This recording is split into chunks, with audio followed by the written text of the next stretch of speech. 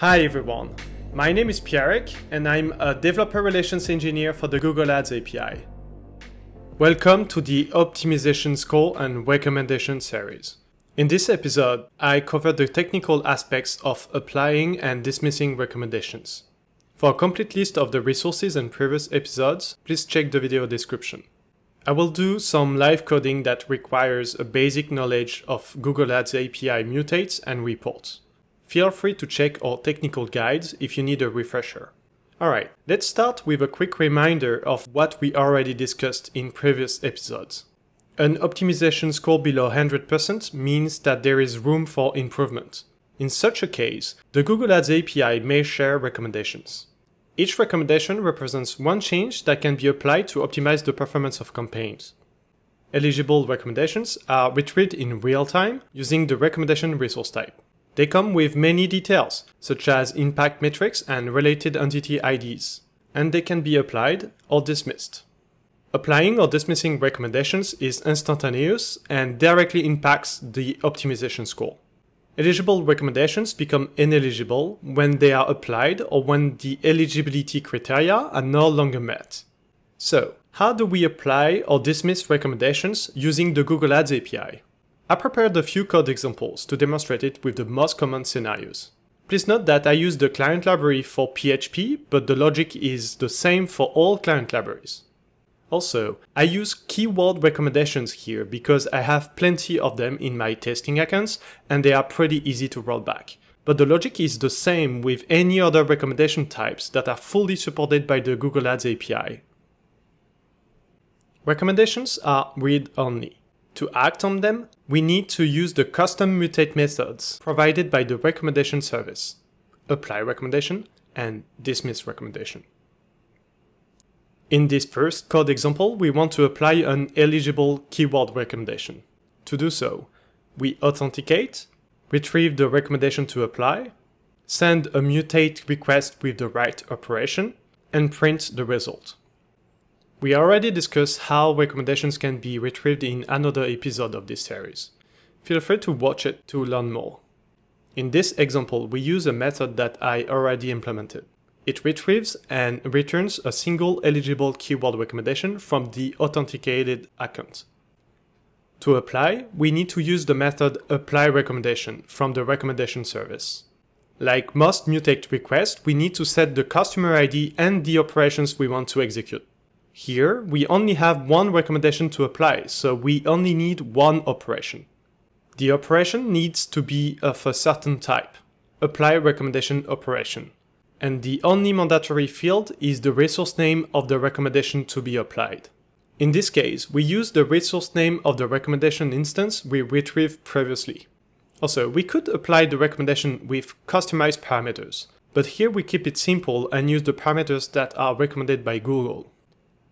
When successful, the mutate request comes back with the resource name of the recommendation that was applied.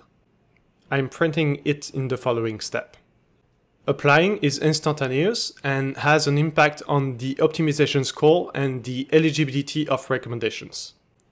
For illustration purposes, let's print the optimization score and the number of eligible recommendations for the account before and after the apply request. I'm using a method that I already implemented for this. If I execute it for a serving customer, the recommendation retrieved is successfully applied and its resource name is printed. It had a positive impact on the optimization score of the account, and the number of eligible recommendations decreased by 1. This makes sense because the recommendation that was applied is no longer eligible. Now let's try applying the exact same recommendation again. To do this, I use the recommendation resource name printed in the results instead of searching for an eligible keyword recommendation. This time it fails with a recommendation already applied error, as expected. Another common error occurs when a different recommendation was applied and it invalidated the recommendation we wanted to apply. For example, if a campaign has a budget raising recommendation, and the account also has a recommendation for budget reallocation, if one is applied such that the campaign is no longer budget constrained, the other is invalidated. Let me execute the example again with a recommendation I know is invalidated. This time it fails with a recommendation invalidated error, as expected. To avoid errors, you should only apply recommendations that have been recently retrieved. When a recommendation is successfully applied, the Google Ads API makes changes to entities on your behalf. These changes can be retrieved like any other from the change history of the account. In the particular case of the keyword recommendation that we applied earlier, an ad group criterion was added. We can see the change by searching and printing the latest ad group criterion change made in the account using the change event report. If I execute it for a serving customer, we find the change that was made when we executed the previous code example. Please note that the change event service that we are using has limitations. It can take up to a few minutes for changes to surface, and not all the types of changes are supported. You can check the account management guide to learn more. A few other things to keep in mind is that a single recommendation may lead to multiple modifications depending on its type, and the changes do not contain information about the recommendation that initiated them. Alright, now, what about dismissing recommendations? As you can see in this new code example, the overall logic is pretty similar to applying a recommendation. We still need to provide the recommendation resource name to dismiss in the operation, and the result still returns the resource name. The main difference is that we need to use the method dismiss recommendation and a dismiss recommendation operation. Let's execute it with another eligible keyword recommendation. The recommendation is successfully dismissed and its resource name is printed.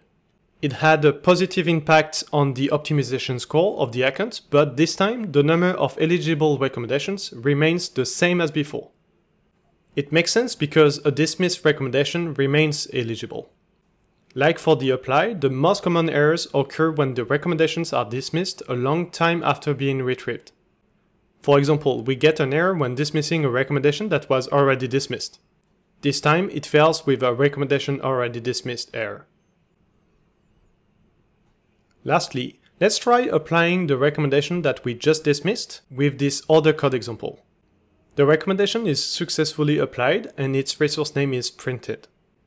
The number of eligible recommendations decreased by 1, but this time the optimization score of the account was not impacted. It makes sense because the optimization score of the account was already positively impacted when the recommendation was dismissed in the past. All the scenarios that we discussed so far take actions based on recommendation directly from the recommendation service. One alternative is to take indirect actions by using other services such as the campaign service or the ad group service. There are a few things that you should consider before developing this kind of solution. Recommendations can be applied using customized parameters, so there is usually no need to use other services if recommendations need to be refined. It is much more costly to manage recommendations using services other than the recommendation service. The optimization score and eligible recommendations are not updated instantaneously. It can take a few days for indirect actions to be fully taken into account. It also makes it more challenging for Google to enhance the accuracy of future recommendations. Alright, we covered the most common scenarios that you may encounter when taking actions based on recommendations. Let's take a step back and quickly summarize the key takeaways.